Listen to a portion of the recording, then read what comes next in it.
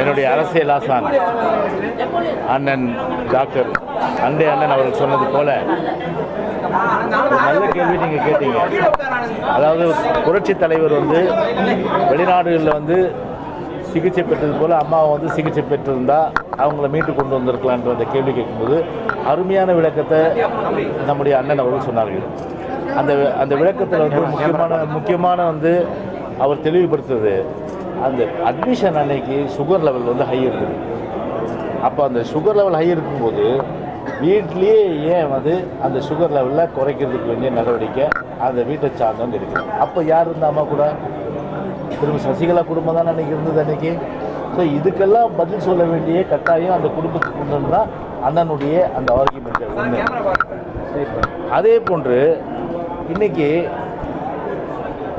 நம்முடைய வழக்கத்தில் உள்ள பழமொழியே தாயிற் சிறந்த கோயிலும் இல்லை தந்தை சொல் மிக்க மந்திரம் இல்லைன்னு சொல்லுவாங்க. ஒரு தாயிற் சிறந்த கோயிலும் இல்லை என்பது எங்களை பொறுத்தவரை இன்றைக்கும் சரி, நேற்றும் சரி, நாளையும் சரி, புரட்சித்தலைவர் அம்மாவை நாங்கள் முன்னிறுத்தி, தலைவரை முன்னிறுத்தி, புரட்சித்தலைவர் எம்ஜிஆரை முன்னிறுத்தி நாங்கள் எலெக்ஷன் பிரச்சாரம் பண்ணோம். ஆனால் இவருடைய தந்தையார் தந்தை சொல்பிக்க மந்திரம் இல்லைன்னு ஒரு வார்த்தை வரும். அதுக்கேற்றபடி திரு ஸ்டாலின் நடந்தாரா? கூடா நட்பு கேடாய் முடியும்னு சொன்னார். அப்போ தந்தை சொல்ல மீறி தானே இப்போ கூடா நட்பு காங்கிரஸோட வச்சு இன்றைக்கி அந்த நட்பு முழுமையளவுக்கு இலங்கை தமிழினத்தை அழிச்சது. இன்னும் அந்த நட்பு ஒரு கூடாது என்பது அவருடைய கூற்றுக்கு மாறாக இன்றைக்கி அவங்க அந்த உறவு வச்சுருக்காங்கன்னா அது ஒரு மிகப்பெரிய அளவுக்கு ஒரு சந்தர்ப்பவாதம் என்று தான் நான் இந்த நேரத்தில் சொல்வதற்கு கடமைப்பட்டிருக்கின்றேன். எங்களை பொறுத்தவரை நம்முடைய புரட்சி தலைவி அம்மாவும் புரட்சி தலைவர் தான் எங்களுக்கு இந்த அண்ணாவளியில் இன்றைக்கி நாம் கழகத்தை வழிநடத்தி அவர்களை முன்னிலைப்படுத்துகிறோம்.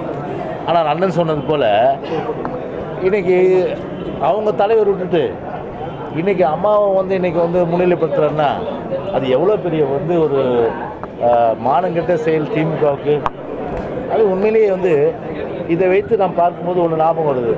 புரட்சி தலைவர் டாக்டர் எம்ஜிஆர் அமெரிக்காவில் சிகிச்சை பெற்ற போது அவருடைய தந்தையார் என்ன சொன்னார்னா, நீங்கள் உயிரோடு வரும்போது நாங்கள் ஆட்சியை உங்கள்கிட்ட ஒப்படைச்சிடுறோம் அப்படின்னு திமுக தலைவர் திரு கருணாநிதி அன்றைக்கி சொன்னார். அன்றைக்கி சொல்லி ஓட்டு கேட்டார். ஆனால் தமிழ்நாட்டு மக்கள் அவரை புறக்கணிச்சிட்டாங்க. பெரிய அளவுக்கு ஒரு ட்ராமா பண்ணுறவங்க, பெரிய அளவுக்கு நாடக நடிகர்கள் இல்லையா, அதனால் அந்த ட்ராமா புரிஞ்சுக்கிட்டு அவங்கள வீழ்த்திட்டாங்க. அந்த எலெக்ஷனில் அவங்களுடைய பேச்செடுப்பில்லை. அதே பாணி தான் இன்றைக்கி ஸ்டாலின் இன்றைக்கி கையாண்டிருக்காரு. இன்றைக்கி அம்மா அம்மா நாங்கள் அதை நீதி விசாரணை பண்ணி உரியவருக்கு தண்டனை. நீங்கள் வரவே போகிறதில்ல, ஆட்டத்திலே இல்லை. அப்புறம் இந்த கொஸ்டினே ரைஸ் ஆகாது. அப்புறம் இதை எப்படி சொல்ல முடியாது? அதனால் விசாரணை கமிஷன் போடப்பட்டிருக்கு. அண்ணன் சொன்ன மாதிரி எல்லா ஆங்கிள்லேயும் கம்ப்ளீட்டாக என்கொயரி கமிஷன் என்கொயரி பண்ணிவிட்டு உரியவர்கள், அம்மாவுடைய மரணத்துக்கு காரணமான உரியவர்கள் அவர்கள் சட்டத்தின் முன் நிறுத்தி கடுமையான அளவிற்கு தண்டனை நிச்சயமாக அம்மாவுடைய அரசு அவர்களுக்கு வழங்கும்.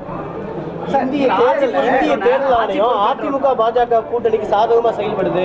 அந்த கூட்டணியில் கேட்கக்கூடியவங்களுக்கு எல்லாமே விரும்பிய சின்னம் கிடைக்குது, மாம்பழம் கிடைக்குது, சைக்கிள் கிடைக்குது. ஆனால் திமுக கூட்டணியில் யாருக்குமே கிடைக்கல, மோதம் கிடைக்கல, பம்பரம் கிடைக்கல.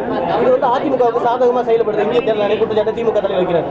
நான் சொல்கிறேன், இந்திய தேர்தல் ஆணையம் ஒரு கான்ஸ்டியூஷனல் பாடி.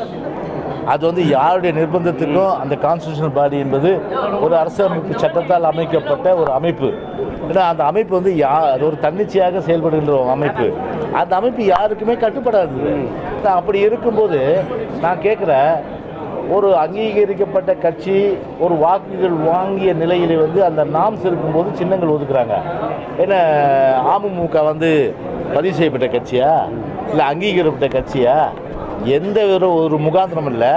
முகாந்திரம் இல்லாமல் ஒரு உச்சநீதிமன்றம் போகிறது கூட ஒரு கொஸ்டின் ஆஃப் லா இன்டர்பிரிட்டேஷன், இது ரெண்டும் வேணும். இந்த பேசிஸ் இல்லாமல் வீணாக தமிழ்நாட்டிலே ஒரு குழப்பம் ஏற்படுத்த வேண்டும் என்ற வகையில் பணத்தை வைத்துக்கொண்டு எந்த வகையிலாவது அதிமுகவுக்கு தமிழ்நாட்டு மக்களுக்கு கட்சிக்காரர்களுக்கு தொந்தரவு கொடுக்க வேண்டும் என்ற வகையிலே தொந்தரவு கொடுத்ததெல்லாம் இன்றைக்கு உச்ச நீதிமன்றம் கூட அவர்களுக்கு வந்து பெரிய அளவுக்கு வந்து ஒரு சமிட்டி அடி இன்றைக்கு கொடுத்திருக்கின்றது. எனவே நான் கேட்குற இப்போ கான்ஸ்டியூஷனல் பாடியை போய் இவங்க வந்து அரசியலமைப்பு சட்டத்தில் அமைக்கப்பட்ட அமைப்பு ஒரு தன்னிச்சான அமைப்பை விமர்சனம் பண்ணுறாங்க. ஒரு சின்ன கொடுத்துட்டா வாழ்க்கை எண்ணுவாங்க, சின்ன கொடுக்கலன்னா ஒளிகை எண்ணுவாங்க. இதான் நடைமுறை. ஏன் வந்து பல சந்தர்ப்பங்களில் வந்து உச்ச நீதிமன்றங்கள் வந்து பல்வேறுபட்ட தீர்ப்புகள் வழங்கும் போது அப்போ வந்து இவங்க நீதிமன்றத்தை இது மாதிரி சொல்ல வேண்டியது தானே, ஏன் அது கண்டெம்ட் வந்துடும், அதனால் உள்ள தூக்கி போட்டுருவாங்க. கண்டெம்ட் வந்துடும், அது உள்ள தூக்கி போட்டுருவாங்க. அதுக்கு மட்டும் அந்த பயம் இருக்குது. ஆனால் இந்த சுதந்திரமான அமைப்பாக இருக்கின்ற இந்த இது தேர்தல் ஆணையம் வந்து தேர்தல் கமிஷன் வந்து அது வந்து ஒரு சட்டத்தின்படி நடவடிக்கை எடுத்தால் அதை மட்டும் விமர்சனம். ஸோ எந்த அளவுக்கு நீங்கள் வந்து ஒரு இதை வித்தியாசத்தை நீங்கள் பார்க்கலாம். நீங்கள் திமுக பொறுப்பேற்ற உடனடியாக வந்து முதல் நடவடிக்கையை ஜெயலலிதா மரணத காரணமானவர் தான் சொல்லி ஒரு பிரச்சாரம் ஒரு நிமிஷம் இந்த நேரத்தில் அவர் இப்படி பிரச்சாரம் பண்ணுறதுக்கான காரணம் என்ன? இது உங்களுக்கு பலவீனமா இல்லை என்ன சொன்னீங்க? அது திமுக பொறுப்பேற்ற உடனே ஜெயலலிதாவுடைய மறைவுக்கு காரணமானவங்களை தண்டிக்கிறதா அவங்களுக்கு தண்டனை பெற்றது தான் முதல் நடவடிக்கைன்னு சொல்லி ஸ்டாலின் பிரச்சாரம் பண்ணிட்டு இருக்காரு. இது உங்களுக்கு பலவீனமா அமையுமா? இல்லை, அதுதான் நான் சொல்கிறேனே. முதல்ல அவங்க ஆட்சிக்கு வரப்போறதில்லை. ஃபஸ்ட்டு முதல்ல அவங்க ஆட்சிக்கு வரப்போறதில்லை. வராத ஒருத்தரை சொல்கிறது வேடிக்கையாக இருக்குது. அதுதான் நான் வந்து சொல்ல வந்தது என்னன்னா, அன்னைக்கு வந்து திமுக தலைவர் திரு கருணாநிதி இவருடைய தந்தையார் இருந்தபோது அன்றைக்கு என்ன அன்றைக்கு சொன்னார், தலைவர் வந்து அமெரிக்காவில் சிகிச்சை பெறும்போது நீங்கள் வந்து உயிரோடு வந்தீங்கன்னா ஆட்சி நான் உங்ககிட்ட ஒப்படைச்சேன்னு சொன்னார். ஆனால் அதுக்கும் வந்து தமிழ்நாட்டு மக்கள் வந்து இடம் கொடுக்கல. திமுகவை அன்றைக்கி புறக்கணித்து ஒரு மகத்தான வெற்றி அனைத்து இந்திய அண்ணா திராவிட முன்னேற்ற கழகத்திற்கு புரட்சி தலைவருக்கு கொடுத்தாங்க. எனவே அந்த ஆயுதம் அதே வகையில் அவங்க அப்பா எடுத்த ஆயுதத்தை இன்றைக்கி வந்து இவர் எடுத்திருக்காரு. அது வந்து ஒன்றுமே நடக்க போகிறது கிடையாது. எனவே அது மக்கள் புரிந்திருக்கிறார்கள். எனவே அவர்களுடைய கட்சி கொள்கை சொல்லலாம், அவருடைய வந்து தலைவரை பற்றி சொல்லலாம். ஆனால் எங்களுடைய அம்மாவை பற்றி சொல்வதற்கு இவருக்கு என்ன உரிமை இருக்குது? ஏன்னா எங்கள் அம்மாவுடைய மரணத்தில் வந்து யார் காரணமாக இருக்கோ அவங்க நிச்சயமாக சட்டத்தை நிறுத்தி கடுமையான தண்டனை கொடுப்போம். அந்த அடிப்படையில் தான் நீங்கள் ஆணையமே இன்றைக்கு விசாரணை ஆணையம் இன்றைக்கு போடப்பட்டிருக்கு. ஒரே நிமிஷம். நீங்கள் முதல்ல இந்த தேர்தல் கமிஷனை பற்றி சொன்னீங்க இல்லையா? எலெக்ஷன் கமிஷன் அது வந்து நான் வந்து பிஜேபியில் தேசிய பொதுக்குழுவில் நான் இருக்கிற காரணத்தினால ஆல் இண்டியா கவர்மெண்ட் சார்பாக சொல்கிறேன். இது வந்து இந்த தேர்தல் கமிஷனுக்கு மத்திய அரசாங்கத்தை கட்டுப்பட்டதல்ல. முதலிலே அரசியல் அமைப்பு சட்டத்தில் ஒவ்வொரு மாநிலத்திற்கு ஒரு தேர்தல் கமிஷன் என்று வரையப்பட்டது. அதற்கு பிறகு அது சரியில்லை, அகில இந்தியாவிற்கு ஒரே தேர்தல் கமிஷன் இருக்க வேண்டும் என்று 324வது அந்த ஆர்டிக்கிள் படி டாக்டர் அம்பேத்கர், நான் புக் எழுதியிருக்கிறேன், அந்த அம்பேத்கர் அவர்கள் he will be independent only if he is in the center. மாநிலத்தில் இருந்தார் மாநில சர்க்கார் சொன்னபடி கேட்பார்கள் என்று all India chief election commissioner was constituted by Ambedkar under 324. அது மட்டுமல்ல, ஒரு தடவை சீஃப் எலெக்ஷன் கமிஷன் ஆனதுக்கு பிறகு எந்த அரசாங்கமும் நரேந்திர மோடி ஆனாலும் சரி, அது ஹைகோர்ட் ஆனாலும் சரி, சுப்ரீம் எடுக்க முடியாது. அவரை எடுக்க வேண்டும் என்றால் எப்படி ஒரு அகில இந்தியாவுடைய ஜட்ஜி எடுக்க முடியுமோ அதே மாதிரியாக பாராளுமன்றத்தில் இம்பீச்மெண்ட் மூலமாக தான் அவரை எடுக்க முடியும். ஆகவே ஃபுல் ஃப்ரீடம். அவர் வந்து அரசாங்கத்துக்கு கட்டுப்பட்டவர்கள் அல்ல, கட்டுப்படக்கூடாது என்று இந்த சரத்து கொண்டு வரப்பட்டது. அது மட்டுமல்ல, ஒரு சின்ன உதாரணம், இன்னொரு 500 பேர் வந்திருப்பாங்க. இன்னைக்கு நாங்கள் கடைசி நேரத்தில் வர வேண்டாம் என்று சொன்ன காரணம், எனக்கு இந்த ஹாலிலே கூட்டம் நடைபெற பர்மிஷனே கொடுக்கல. நான் அது சொல்லலை, வயது எரிச்சல் இருக்கிற 500 பேருக்கு ஃபோன் பண்ணி நீங்கள் வர வேண்டான்னு சொன்னோம். ஏன்னா அப்போ வந்து ஆல் பர்மிஷன் சார். நேத்திக்கு எனக்கு தேர்தல் கமிஷன் சிக்னேச்சர் நேத்திக்கு காலையில் முந்தா நேற்றுக்கு இல்லைன்னு சொல்லிட்டாங்க. நேற்றுக்கு காலையில் நீங்கள் எழுதுங்க, நேற்று காலையில் 11 மணிக்கு கொடுத்தாங்க. அதுக்கப்புறம் தான் அவர்களுக்கெல்லாம் ஃபோன் பண்ணி வாங்கன்னு சொன்னோம். எவ்வளவு 92 வயது மனுஷனுக்கு அந்த தேர்தல் கமிஷன் எவ்வளவு தொல்லை கொடுத்தது. அந்த தேர்தல் எதுக்கு நான் சொல்றேன்னா, யாருக்கு அவங்க தன்னிச்சையாக போவாங்க. அவங்க they are neither bound to the state government nor bound to the central government. They are under law unto themselves. ஆகவே அதை வச்சு இவங்களுக்கு ஸ்டேட் கவர்மெண்ட் சொன்னபடி ஆடுறாங்க. ஸ்டேட் கவர்மெண்ட் சொன்னபடி ஆட வேண்டிய அவளுக்கு என்ன அந்த மாதிரி எதுக்காக ஆடணும்? தேர் கான்ஸ்டிடியூட் பை 324 படிச்சு பாருங்க. அதாவது இப்போ யாருக்கும் வந்து வக்காலத்து வாங்கலை, நீதிமன்றமாக இருந்தாலும் சரி, அதே போன்று ஒரு இந்திய அரசு சட்டத்தின்பால் அமைக்கப்பட்ட தேர்தல் ஆணையமாக இருந்தாலும் சரி, அவர்களோடு வரையறுக்கப்பட்ட அந்த கடமைக்குள்ளே அவங்க கடமை செய்கிறாங்க.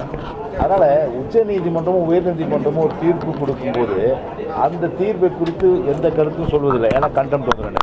ஆனால் இதே வந்து தேர்தல் ஆணையம் வந்து ஒரு அவர்களுடைய அந்த விருப்பு இல்லாமல் ஒரு நடவடிக்கை எடுக்கும்போது அது குறித்து விமர்சனம் செய்யும்போது அது நிச்சயமாக தேர்தல் ஆணையம் தான் அது நடவடிக்கை எடுக்கணும். எனவே தேர்தல் ஆணையம் நிச்சயமாக தேர்தல் ஆணையம் குறித்து இது போன்ற அந்த சார்பு தன்மையோடு செயல்படுகின்ற அப்பட்டமான அந்த குற்றச்சாட்டை யார் கூறினாலும் அவர்கள் மீது உடனடியாக நடவடிக்கை எடுக்க வேண்டியது தேர்தல் ஆணையத்துடைய பொறுப்பு. எனவே அதற்கு வந்து நாங்கள் வந்து தேர்தல் ஆணையத்துக்கோ இல்லை உச்ச நீதிமன்றத்துக்கோ நாங்கள் வந்து வக்காலத்து வாங்குறதில்லை. ஆனால் வேண்டுமென்றே தமிழ்நாட்டு மக்களை வந்து ஏதோ வந்து தேர்தல் ஆணையம் வந்து ஒரு கட்சிக்கு மட்டுமே சார்புத்தன்மையாக இருக்கிறது என்ற அந்த ஒரு மாயை வந்து உருவாக்குது என்பது நிச்சயமாக ஏற்க முடியாது.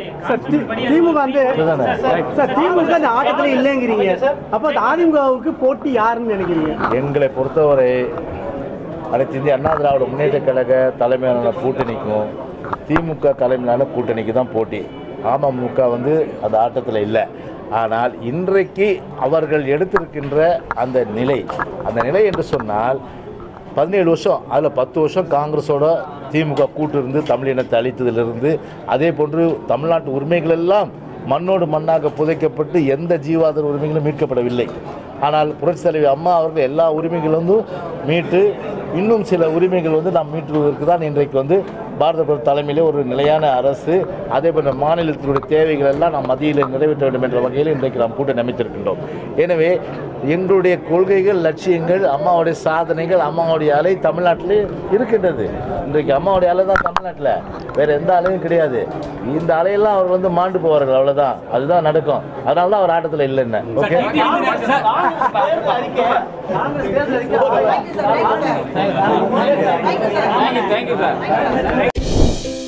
தொடர்ந்து இது போல வீடியோஸ் பார்க்குறதுக்கு கீழே இருக்க சப்ஸ்கிரைப் பட்டனை கிளிக் பண்ணுங்கள்.